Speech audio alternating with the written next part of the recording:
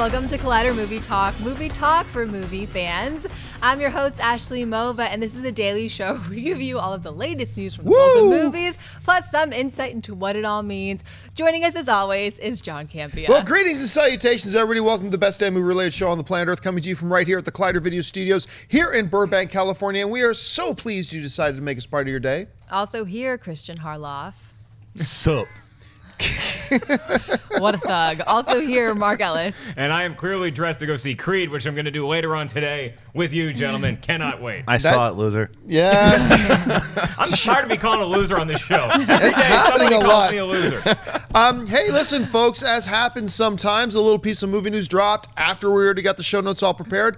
The new Red Band trailer for the Robert De Niro, Zac Efron film Bad Grandpa just dropped. A lot of us have been scratching our heads a bit, wondering if this film was going to be any good. Anyway, we just had a chance to watch a trailer. Christian, you just watched it with us. Your thoughts about the Bad Grandpa Red Band trailer? I loved this trailer. I laughed more at this trailer than I have most comedies this year. I think that this is a role I cannot wait to see De Niro in. He looks like he's having so much fun doing it. I am so scared because I feel like this is what I'm going to be like at 70 years old. It is. You're like that now. True. But it just, the lines, everything that he's saying, it's like taking, this is the role I want to see Zac Efron do as well, too. The fact that we know the kid has talent. He's been in some crap movies, but to go up against someone like De Niro in a comedy, he's good at comedy. I'm really excited for this movie. I laughed a lot. Christian, all day, or I say Mark, every day this week there's been a new trailer, and you've hated them all. So you just got to see the Bad Grandpa one. What did you think of it? Maybe it's just a bad week for me. I liked the Bad Grandpa trailer. I didn't love it. I was loving it for a while. Watching De Niro, you're right. He looks hysterical in the movie. It could be the performance of the decade for him. The trailer really lost me about a minute through because it's like, okay, De Niro's great. Everything else just didn't seem that funny or enjoyable to me. So I think the movie could be really funny. I'm probably going to laugh a lot, but the rest of the movie seems like it pales in comparison. I don't just want to see De Niro be great. I want the entire movie to make me laugh. It was just that one character that was doing it in the trailer, nothing else. So I hope Zac Efron is great, and I think it's a great choice for him after We Are Your Friends to be pairing with a friend like Robert De Niro in a different role. I think the movie's going to do well. I just need to see more from it to make me think I'm going to love the film. Thanks, Grandpa. Okay, so in one of his recent films, Las Vegas, that he was in with Michael Douglas and Morgan Freeman and Kevin Kline, Robert De Niro played a guy, an old gentleman whose wife had recently passed away, and one of his close friends is getting married and goes on a bit of a road trip with that friend. Ultimately, though, needs to convince that friend that the person they're marrying isn't really the right person for them. Sounds a lot like Bad Grandpa, except instead of friend, I guess it's his grandson. But you know what? I'm going to go with Mark on this. I like this trailer. I didn't overwhelmingly love it, although first minute I overwhelmingly loved it. Me too. And what's the girl from Parks and Rec? That's Aubrey Plaza. Thank you, Aubrey Plaza. Thank you. Go. And of course, Safety Not Guaranteed and a bunch of other things. I loved her in the first part of the trailer. Didn't really like her in the second part of the trailers. I'm a fan of Aubrey Plaza, so I'm sure I'm going to like it anyway. But let's put it this way. It was better than I thought it was going to be. When I saw a Red Band trailer for Bad Grandpa, you know, a lot of times they're swearing for the sake of swearing. But when Robert De Niro does it, it's got punch and it's got oomph. So, and for some reason, it just felt very natural. I bet you anything that's how Robert De Niro talks, like all the time. It just felt so damn natural. That's the way it felt. So if you have not had a chance to see this trailer yet, I highly recommend hop on YouTube, just search for Bad Grandpa Red Band, and it should be the one that dropped today. So take a look for that. Hey, listen, before we get into the first story today, I should probably let you guys know, because I've been receiving an insane amount of tweets and Facebook messages and emails from people asking me, where is the Star Wars Attack of the Clones commentary? We were going to do it this week, but we had a whole bunch of schedule mix-ups that just didn't make it possible. So the Attack of the Clones will be done next week. We're going to actually shoot back-to-back. I think we're going to shoot Attack of the Clones and Revenge of the Sith back-to-back. We'll still release them. Don't worry, they will all be out before The Force Awakens hits. Having said that, let's get to the first story of the day. All right, well, speaking of Star Wars, the release of the new, possibly most highly anticipated film of all time, Star Wars The Force Awakens, will hit theaters in less than a month. Disney and Lucasfilm have just released a brand new TV spot for the film, showing us even more new scenes and footage. John, we know you didn't want to see any more spots for the movie, but what do you think of the new Force Awakens commercial? No, I was very open about this. I did not want any more trailers, any more spots. If this was not my job, I wouldn't have watched this new trailer spot. I can tell you this right now. Hold on your hats. It's a 30-second commercial. This is the best trailer they put out yet. This is absolutely the best trailer they put out yet, and it's only 30 frickin' seconds. Everything, you know, we talked a lot about with the first trailer, the second trailer, a lot is, you know, unlike a lot of the stuff that's come before it that had the Star Wars name on it, didn't feel like Star Wars. This, more than any other trailer they've done so far, felt like Star Wars. I don't know if it was Boyega sitting in that iconic, legendary gunnery pit of the Millennium Falcon. I don't know if it was seeing that, hey, stormtroopers aren't just a bunch of buffoons anymore. They're actually lethal, deadly trained warriors pulling out what I can only assume is like some kind of theatrical version of a vibroblade or their version of it, whatever. Clearly, Boyega, because there's been a little bit of debate. Wait, was he already a Jedi at one point? And then clearly, if he's just fighting a stormtrooper and having a hard time with a lightsaber, he's not a Jedi. There's no way Boyega is a Jedi in any sense of the word, but that looked amazing. That whole thing of Solo with, you ready for this? Hell no. Like, I mean, maybe a little Will Smithy there, but I don't care. It worked. It totally worked. I loved this spot. I still don't want to see any more. Please don't make me see any more. But my feeling right now is this is the best spot they've put out, bar none, to me, my personal opinion. So I love it. Mark, you had a chance to see it. What do you think? I mean, it's the Force Awakens footage. Of course, I love it. I don't think it's the best thing they've ever done as far as Force Awakens trailers go. Maybe because it was only 30 seconds, but you're right. We got a lot in there. I like seeing that this ain't your daddy's stormtroopers. These are brand new ones. They know how to fight. They've been trained in weaponry. And seeing John Boyega's character Finn meet Han Solo and see them at the precipice of an action scene was just so exciting to me, because not only how excited you see Boyega to be in this movie, how excited Harrison Ford is to be in this movie. I just saw an ad with him this morning where he's advertising for a charity. He's like, hey, you can come meet me at the premiere if you win tickets. And like, how much Harrison Ford is committing to this movie is unprecedented in his career. And he's been in a lot of movies, kids. So the one thing that I didn't love about this trailer as much as I've loved about the other ones was the choice of music here. It was very fast-paced. It was action-y. I don't need all the neighborhood kids humming the Star Wars theme. I prefer the John Williams, the classic score like we got in the more the theatrical trailers as opposed to the TV spots. But this is the right way to sell this movie. I enjoyed it very much. I think that the TV spots have been really good. I think that the theatrical trailers are still my favorites. I think the international trailer is actually my favorite so far.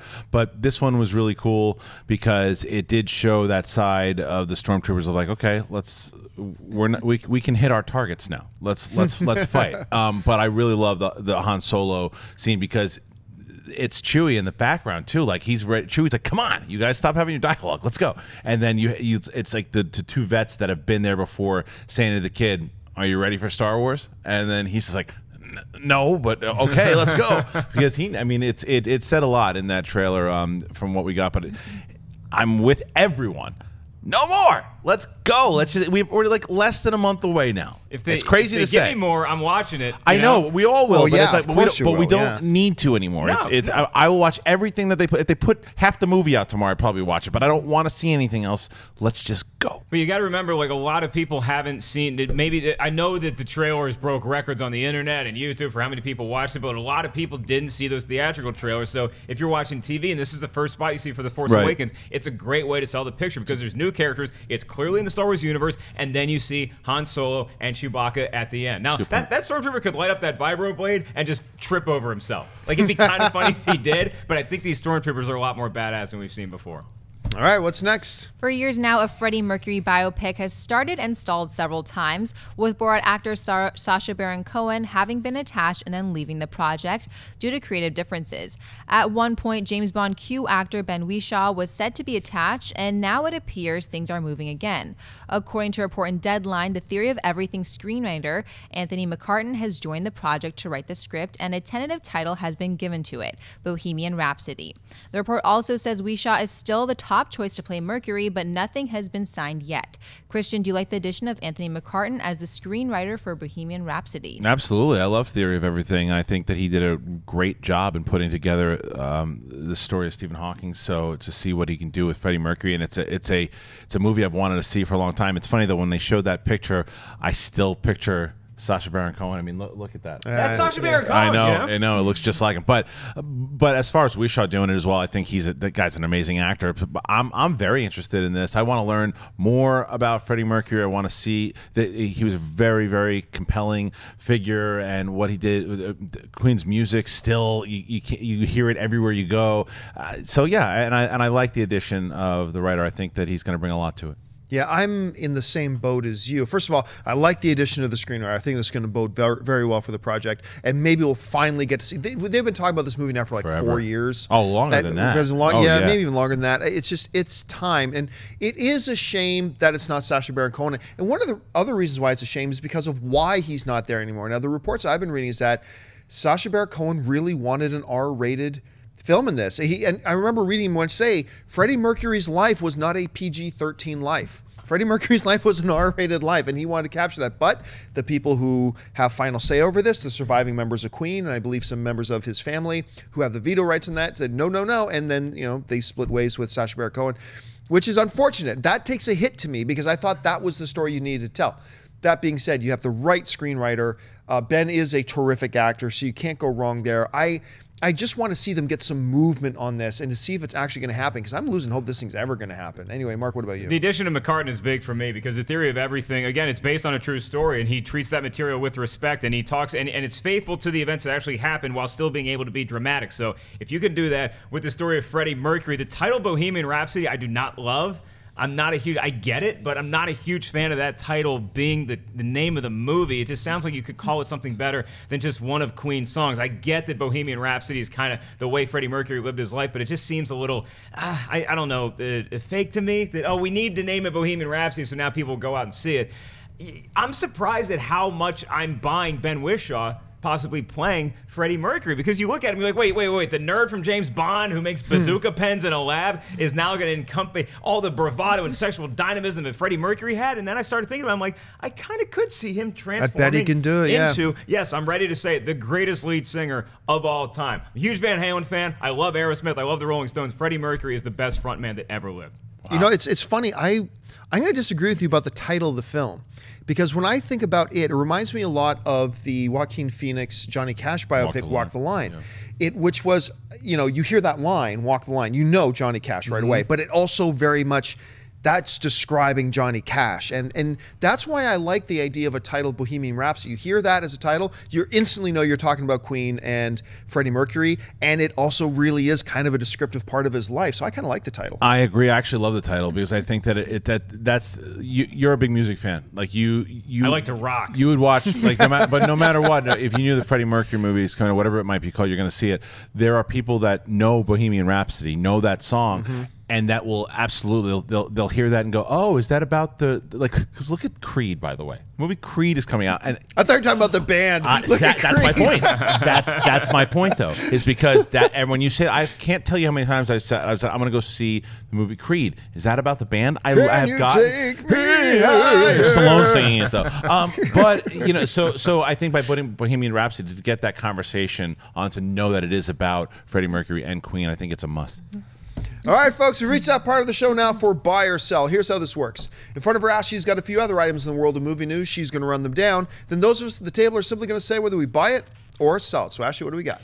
Last week, it was revealed that actress Alexandra Daddario was in the running for a role in the upcoming Baywatch movie, which we already know will star Dwayne "The Rock" Johnson and Zac Efron. Today, it appears it's official. The Rock took to his social media to announce the following. It's official. Want to welcome the talented and gorgeous Alexandra Daddario to the cast of #Baywatch for the role of Summer. Alex is a one-of-a-kind woman, I know from experience, and can't wait for you guys to see her on the role. My thoughts exactly. All right, the hashtag Baywatch film so far consists of a tatted up bald guy named Rock, the cool yet extremely unattractive Zac Efron, the talented and gorgeous Alexandra Daddario, and some big casting announcements coming soon. And just wait till you guys see who we cast for the iconic role of CJ Parker. Mark, buy or sell the official casting of Alexandra Daddario in Baywatch? It's a buy for me for all the reasons that Dwayne just listed. I mean, he's worked with her before she was his daughter in San Andreas, which is going to be a little creepy if they're making out on the beach. But No, I want them to be boyfriend, girlfriend, making out on the beach, and I want him to say, "Call me daddy." Oh. That's what I want to see. Then an earthquake happens on the beach, then and an the earthquake lifeguards have to happens. save everybody. Yeah, it's a huge buy. Daddario is a credible actress, and she definitely has the assets necessary to play Summer in a Baywatch movie. As far as the CJ Parker tease goes, I bet it's Pam Anderson. I'm 100% with you. Right? I totally know that's what And they're you going got to have for. a Hasselhoff cameo in there somewhere. You cannot make this movie unless David Hasselhoff is like, yeah, me and my man boobs are going to show up for at least one scene. Christian. I hope it's Margot Robbie playing CG Parker. That'd be That interesting. would be a coup. That Yeah. would be a total I love how coup. we're just three dudes in a treehouse. What if Margot Robbie played? What do you think? I think that this is a great addition. I think she's awesome. And I think that not only is she extremely attractive and fits the Baywatch model type, but she's a really good actress and she's super likable. And I watched San Andreas again. It's a fun, dopey movie. I really enjoyed watching it both times I've seen it. And her and The Rock had good chemistry as dad and daughter. I don't want, and it would be weird for me if they Yes, played. you do. Yeah, Deep down, you do. I don't know what happened to you this morning, but it is for me it's on a really good move. Yeah, look. The thing about is Alexandra Daddario one of the most beautiful, hottest women in the business today? Yeah, she is. But here's the thing: as a Canadian kid moving down to Los Angeles or from wherever the hell you miscreants are from, Ralph's. when you come here, one of the things you learn real fast, and I often tell this to we interview a lot of people and whatever, and a lot of beautiful women come in to apply for different things. But one of the things you learn real fast is in this town, really hot, beautiful, attractive women, I kid you not, are a dime a dozen. Alexandra Daddario is talented. Yeah. She can carry almost you look at from her playing in roles from something as light as Percy Jackson, and she plays that really fun and light and well, and she come across as young girl. Then she pops over to something like True Detective, and she totally sells you what she's doing there. Like this, and she was one of the best parts of San Andreas. Oh, yeah. I mean, she actually acted the role really, really well. It almost didn't fit in the movie. She acted it so well. Right. You know what I mean? You're supposed to be bad. Yeah, Why are you exactly. acting well? This is an earthquake movie. Yeah. You know that, right? And so that is the reason, if anything else, to get excited. Look, and this also tells me a little bit something about this Baywatch movie. It's going to be an R-rated comedy, yes. But they could have gone with almost any Victoria's Secret model that they want to. If they just wanted to be dumb and whatever, they could have done anything. But they decided instead to go out and get a true actress who can actually bring something to the table. And that makes me even more excited for this movie. So I'm pumped for it. Is The Rock a producer on this movie? I believe I heard he was. It could be wrong. No, it would make sense. It would make sense because he's the type of guy that he also, the thing with him is that he also recognizes talent. And he also knows from working, he probably had a say in bringing her on I'm sure, as well yeah. too. So it says a lot about him as far as the producer role. Yeah, and you guys have seen more of Alexandra Daddario's work than I have, but I'm willing to do the research. So I guess I'll watch that True Detective scene and just see what an actress she really is. How about the whole arc, not just the scene? I don't have time for the whole movie. Mark Ellis. All right, what's next? An official teaser trailer for the upcoming sequel, Now You See Me 2, has just hit the web. The Four Horsemen return for a second mind-bending adventure, elevating the limits of stage illusion to new heights and taking them around the globe. 1 year after outwitting the FBI and winning the public's adulation, with their Robin Hood-style magic spectacles, the illusionists resurface for a comeback performance in hopes of exposing the unethical practices of a tech magnate. The man behind their vanishing act is none other than Walter Harry Mabry, Potter. a tech prodigy who threatens the horsemen into pulling off their most impossible heist yet. Their only hope is to perform one last unprecedented stunt to clear their names and reveal the mastermind behind it all. John, buy or sell the new teaser for Now You See Me 2. Before I say buy or sell, I'm going to say I'm one of the guys at the table. I did not like the original. I thought that was a totally missed opportunity. It was a great concept, a great cast, and I felt just badly executed. And I didn't hate the film, but I walked out of it not being impressed. I didn't like it. And I haven't had a lot of enthusiasm for the new one. I've liked some of the new casting. I love the idea of Daniel Radcliffe as Michael Caine's son. That's pretty cool, but still not a lot of hope for the film. But I got to call it as I see it. I buy this trailer. I thought it was a well put together trailer. Just taking it on its own value, I watch it. It had me smiling. There was some exciting scenes to it, some scenes that made me think, I want to see the whole context of this shot and what they're doing here. That's pretty cool. And it made me more interested in seeing the movie, which is exactly the job of a trailer. So I have no choice. Even though I didn't like the first one, I got to say, I buy this trailer. Christian, what about you? I buy it as well, too, although I think that I liked the first one more than you did, but I didn't love it. I thought that it was fine, and it's actually, I think, a better cable movie than it is a theatrical release. But the trailer looks exactly like the first one did as far as tone and everything too. So that's why I don't think that it surprised me as much, because with the minus the addition of Daniel Radcliffe, but it looks like another just telling of these characters, and I'm curious to see. I don't want to ruin the first one for you, but to see the progression of what happened with Mark Ruffalo's character will be interesting. So yeah, I'll buy the trailer. Me three. I'm buying it too. I like that all the original cast is coming back. You get to see Michael Caine and Morgan Freeman back again. I love Morgan Freeman's line where he's like, I think that first movie was just Act 1. And it's like, oh, well, what else do they have up their sleeves? The first movie, I agree with Christian. It was a great Redbox. It wasn't a great movie, but I had fun watching it. And I think I'm going to have a lot more fun watching this one. Daniel Radcliffe in this film is just hysterical. There has to be a Harry Potter joke in there somewhere, right? There's got to be.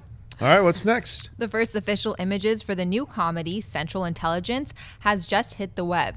In the Central Intelligence movie, Kevin Hart plays a former high school sports star turned accountant who, on the eve of a class reunion, is contacted by a former classmate, Dwayne Johnson, who used to be a bully loser, but who is now a contract killer for the CIA, and who wants Hart's character's help to foil a plot to sell classified military secrets. Christian, after looking at these new pictures, buy or sell Central Intelligence?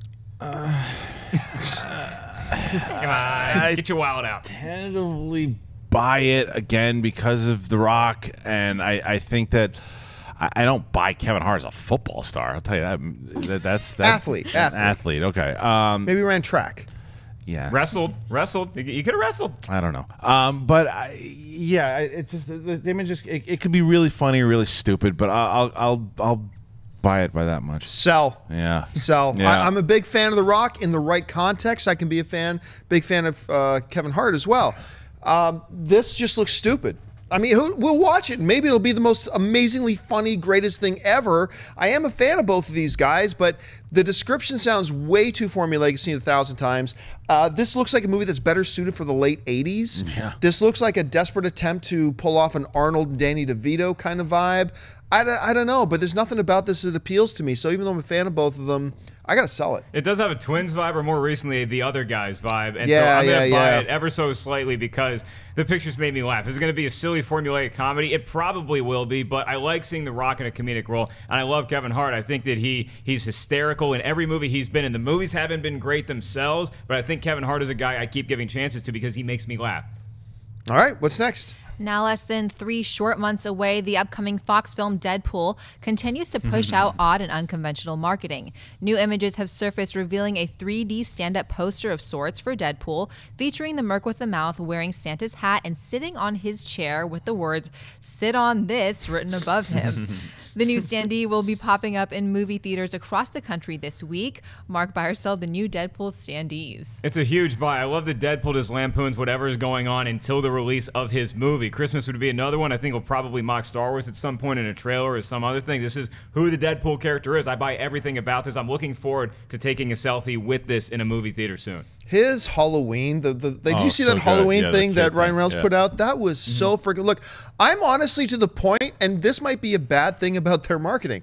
I'm to the point now, I don't care if the movie comes out. Just give me another year of every couple of weeks, put out some new kind of cool marketing like this, and that'll entertain me just as much. I almost don't care about the movie. I got to buy it. This is fits in perfectly with what they've been doing with the marketing so far. The motifs, I can't wait to go into a theater and see that actually there. That's going to be awesome. Yeah. That's going to look great. So for me, it's a buy. It's a huge buy for me because it also tells people who don't know who Deadpool are exactly who this character is. Like when you look at that, it says "sit on this." You're like, okay, who the hell is this guy? And you get interested in him right away. I agree with you guys 100%. It's been brilliant marketing all the way around, from the way they announced this thing, the rated R PG-13 thing that they did, the Halloween video, really smart, and it's going to keep coming until we get. I'm looking forward to seeing what they do for New Year's. It's all this stuff. It's really smart. Yeah, it's Fox realizing that we've been so inundated with serious superhero movies. When you have ads for stuff like Age of Ultron or Batman v Superman, where you can lampoon that stuff a little bit, and Deadpool's the perfect character to do that with. So it's genius marketing. Yeah, is the marketing though? Let me ask you guys this: is the marketing getting our hopes a little too high? Because now I'm going to tell you, 6 months ago, just knowing that a Deadpool movie is coming, you could have given me almost anything, and I just would have been glad, man, it's a Deadpool movie. These marketing bits have been so good and so effective that I'm afraid my expectations are getting too high, because I'm going into this thing now not just expecting a good little fun. I'm expecting to laugh my ass off from start to finish. Is that a danger here, or am I thinking too much about it? I think you're thinking too much about it, because I think that it's really setting you up as far, again, like you have to let everyone know who this is and what they're doing, and it also shows you we've got a lock on who this character is. I think you should be confident going into it, because we haven't had this version of Deadpool yet ever, and we're getting the version that everyone loves about him, and people who don't know him are now going to see that. And I think that this is the way to do it, because they're not giving you. It's when we start seeing the trailers that we should say whether or not we're nervous. But I think this is really smart. Because the trailers now have to make us laugh, too. Yeah. And not just impressive with the action. We have to think this guy's funny as well as a kick-ass superhero. All right, folks, well, listen, it is Thursday, which means it's time for us to talk about what is opening this week, brought to you by our friends at AMC Theatres. 3 major films opening this week. One of them was Hunger Games, we talked about on Tuesday, but there's 2 more coming out this week that we need to tell you about. So, Ashley, what is up in theaters this week? First up is the comedy The Night Before. For the last 10 years, lifelong buddies Ethan, Joseph Gordon-Levitt, Isaac, Seth Rogen, and Chris, Anthony Mackie, have gathered on Christmas Eve to celebrate the holidays with a bang. As Isaac prepares to become a first-time father, the friends realize that their annual traditions is coming to a sad end. To make it as memorable as possible, they plan a night of debauchery and hilarity by searching for the holy grail of Christmas parties in New York.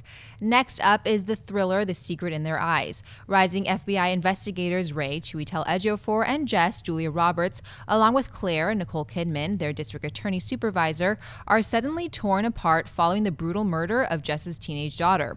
13 years later, after obsessively searching for the elusive killer, Ray uncovers a new lead that he is certain can permanently resolve the case and bring long-desired closure to the team. But no one is prepared for the shocking and unspeakable secret that follows. John, which of these new movies are you looking forward to this week? I'm actually looking forward to both of them a lot. The Night Before was one when I first heard about it, thought, this could go either way. Then I saw the first trailer and I was sold, completely sold on this movie ever since. The Secret in Their Eyes is one that's kind of snuck up on us, but the cast is so strong with Julia Roberts, Nicole Kidman, Chiwetel Ejiofor.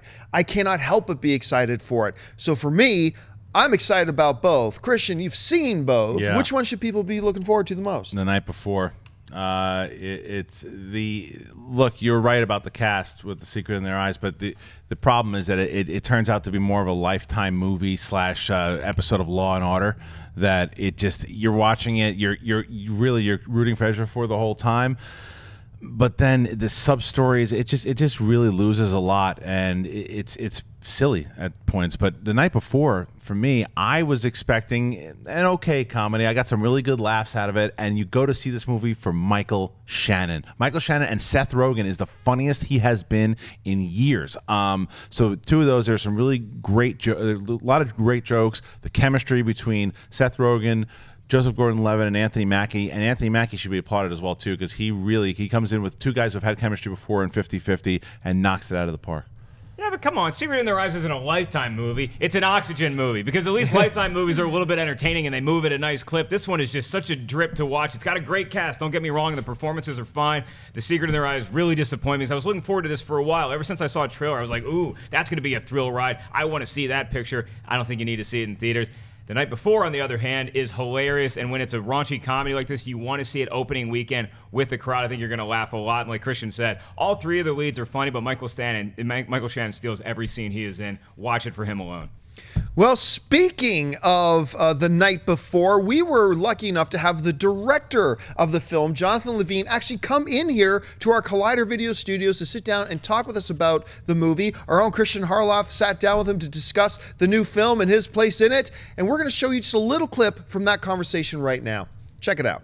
When I was talking more about crazy stories, not necessarily just like off the set, like maybe something that like happened that maybe you guys just stuck directly to the script. But I'm just saying, like, sometimes I feel like, especially with those guys, something happens in the improv. Oh yeah, I mean, we barely did the script. I mean, yeah, honestly, I mean, the script was a guideline for us, and the script was, when it would impact plot and stuff like that, we had to do it, or character. So some of the scenes that lean more heavily on the dramatic side are scripted. Okay. But any scene that is meant to be a primarily comedic scene was completely improvised. That says a lot as I guess for you as well as a director, to where I'm sure it's refreshing to where you can trust your talent to just say, okay, you know what, this is what, almost like a Curb Your Enthusiasm type thing too, where you're like, this is where we need to go. Yeah. We need to hit this. Let's get there, and then let's go. Right. And yeah, I mean, it was a little scary at first, but then once I realized that they were going to give me so much more than what was on the page, it was just like, okay, cool. You know, you guys just go for it. I mean, it's not just these three guys. It's Jillian, it's Alana, it's Lizzie, it's Mindy. Like, those guys are all expert improvisers, and a lot of them are writers themselves. So why not? You know? And we, like I said, with the ensemble as well, everybody lent to the scene. It didn't seem like anybody was one-upping each other. Everybody served the story well. All right, remember that movie, The Night Before, opens in theaters this weekend. Head on out and get your chance to see it.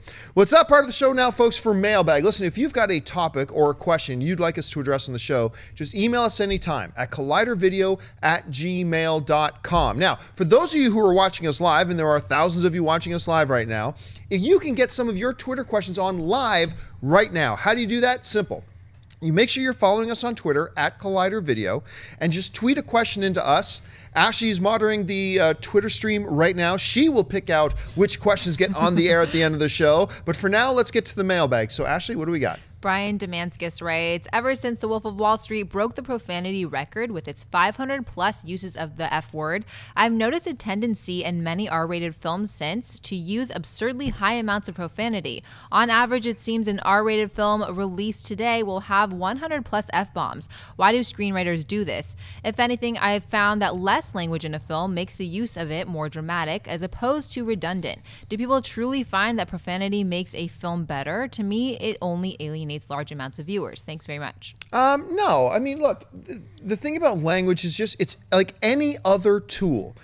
Do guns make a movie better? Like, if you bring a lot of guns into the 40-Year-Old Virgin, does that make the 40-Year-Old Virgin better? No. However, do a lack of guns make Commando better? No. Commando needs guns, because that's the type of movie it is. That's what it needs. You know, I did a film myself called The Anniversary, and there's a lot of swearing in my movie The Anniversary. But the reason there's a lot of swearing in is because it literally came from real conversations that me and the dudes that I hung out with actually said in the way we talked. That was just real life.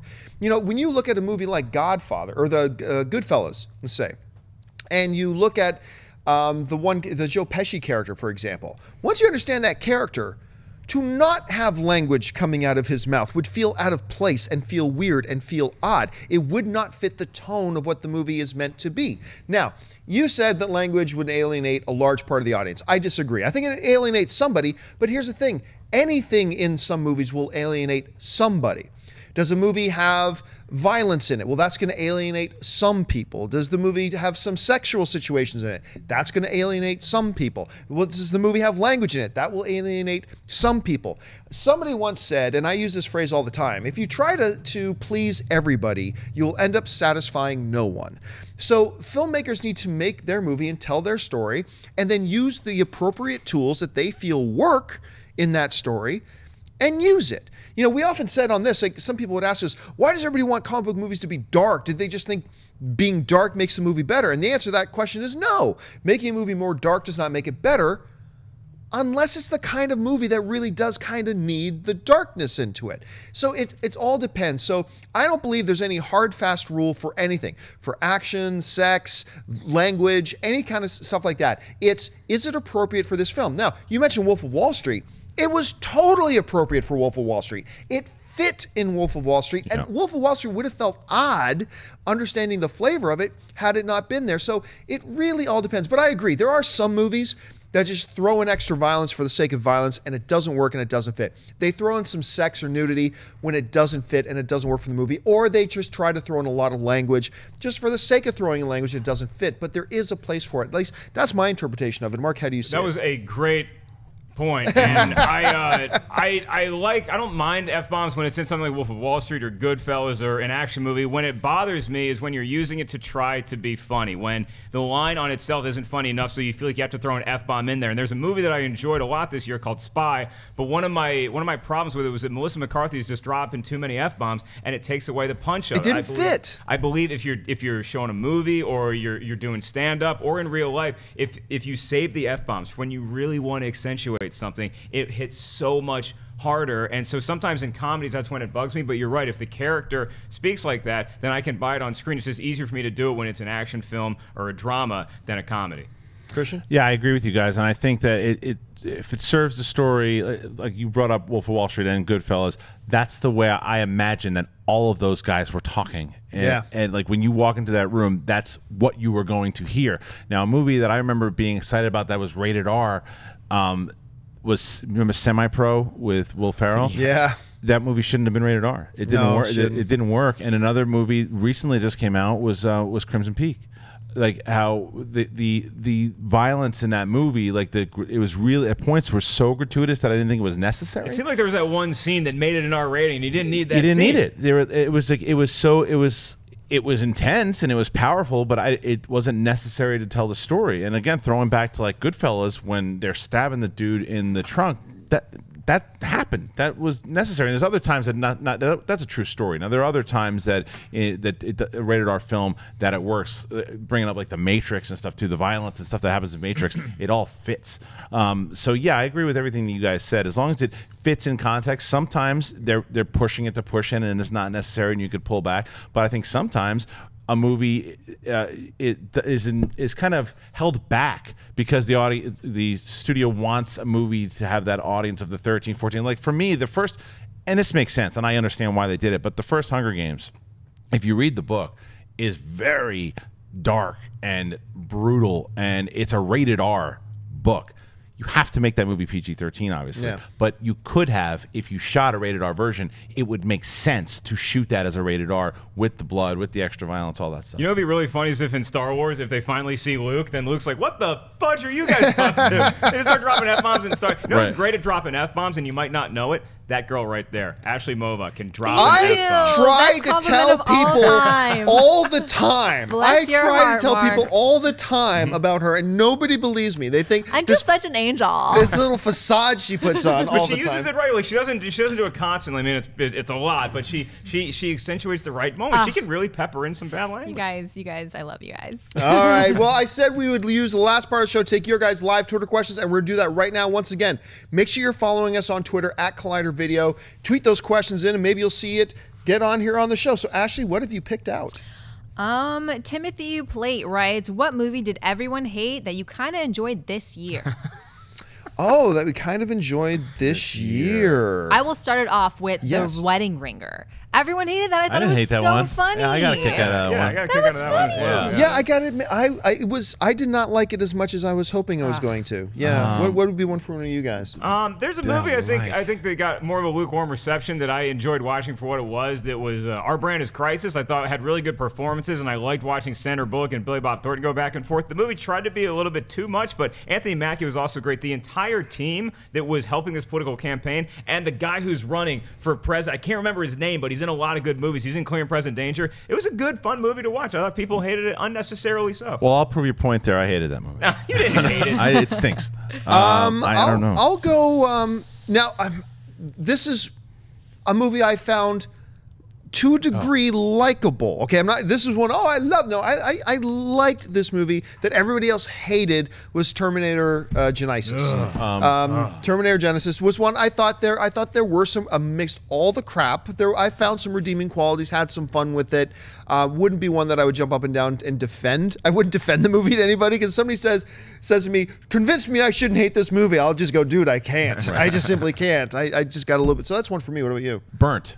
I think it's got like 20% on Rotten Tomatoes. Oh, yeah, I really enjoyed that movie. It's cliched, but I guess the same thing with Southpaw is cliched as well too. But people hated Burnt. I was looking. I couldn't believe how many people hated that movie. But yeah, I liked it. All right, what's next? Elisha Wright writes, what do you guys think of the new Spike Lee joint, Chirac? I didn't see it. I didn't see it. Yeah. Gotta see. We'll get back to you. Yeah. All right. Chris Alexakos writes, what is the best dark film you've ever seen in cinemas? Oh, best dark film. Well, Dark City? Oh.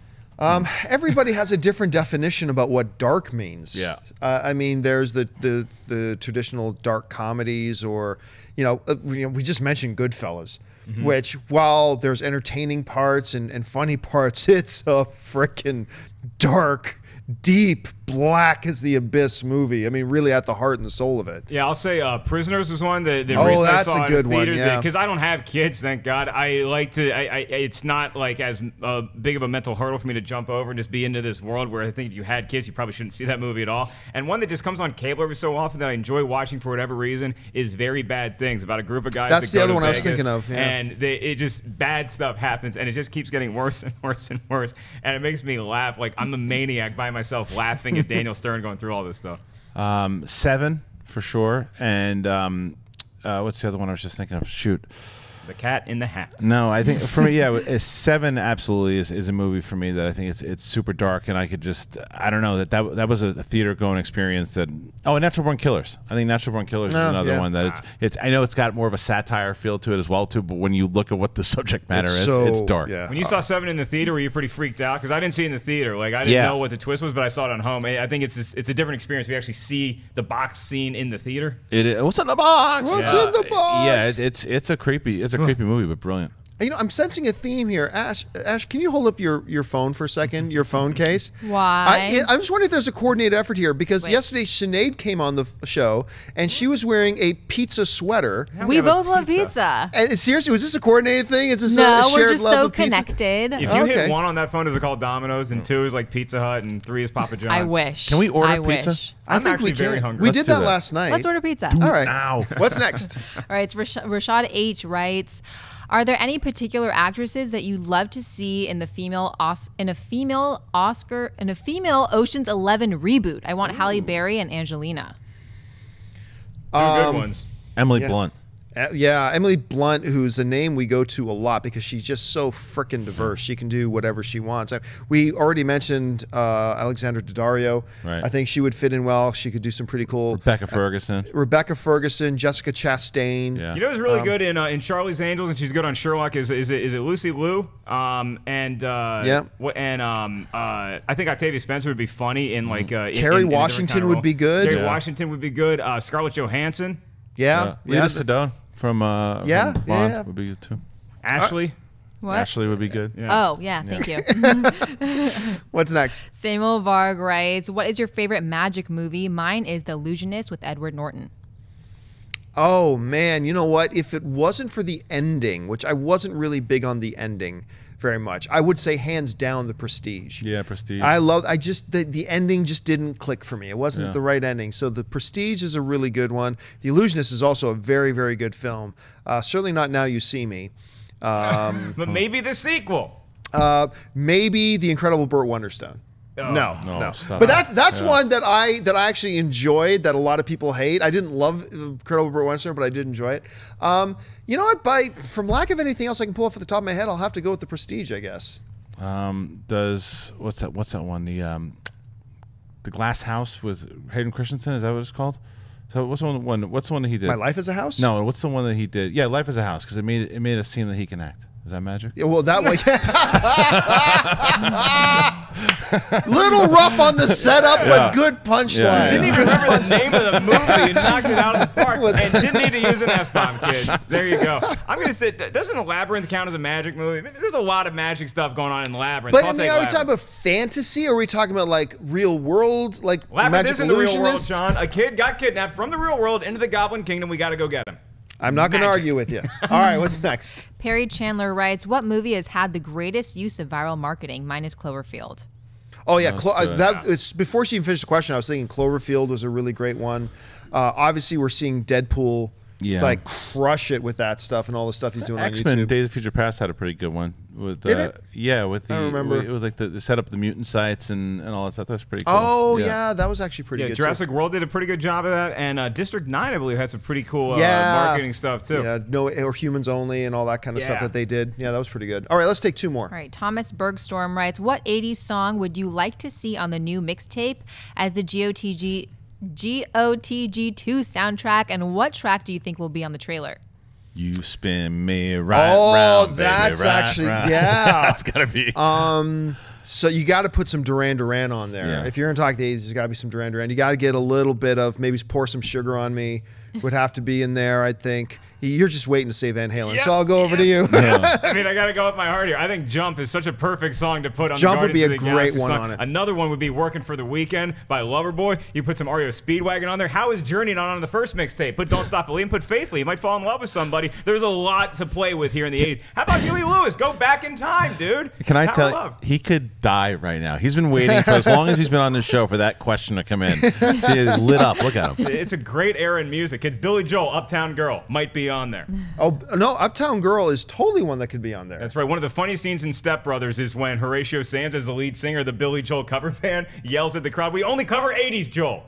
But I gotta say, if you're gonna ask me then what will the trailer song be, I think it'll be Don't Stop Believing. I think that's the trailer song for Guardians of the Galaxy 2. Yeah, if it's an 80s song, okay, then I think that's right, but since I want to bet against you, I'll go with Speedwagon, Can't Fight This Feeling Anymore. I would love Only the Young beyond as for Journey as well too, because he was referencing, Star-Lord was referencing a lot of 80s movies. I love a Vision Quest reference in there as well too. That song is so synonymous with Vision Quest. Danger Zone. Danger Zone's good too. Great one. Danger Zone. Okay, last question of the day. Daniel Chappie writes, what is your favorite gangster movie? I gotta go Goodfellas. I mean, it sounds like a stereotype. I gotta go Godfather. I gotta go Godfather. I'll go Mafia, the spoof with Jay Morgan. Here's one not a lot of people seen. If you've ever seen either the first Mortal Kombat or what you should really know him from is The Highlander.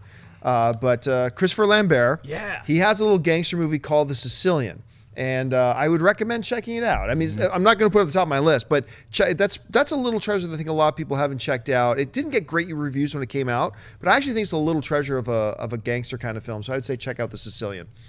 All right, folks, that'll do it for us for this installment of Collider Movie Talk. Thank you so much for joining us today. Listen, don't forget, lots of great films playing out at our friends over at AMC Theaters. Head on over to www.amctheaters.com for all of your theater, showtime, and of course, your movie ticket information. And hey, folks, it's November. Why am I not shaving at all? Because it is No Shave November, just to raise awareness for cancer research. If you got a couple extra bucks today, maybe instead of going to McDonald's or to Chili's, wherever you're going to go today, take those couple extra bucks and donate it to cancer research today. Very few things in this world you could do that would be better used with your money.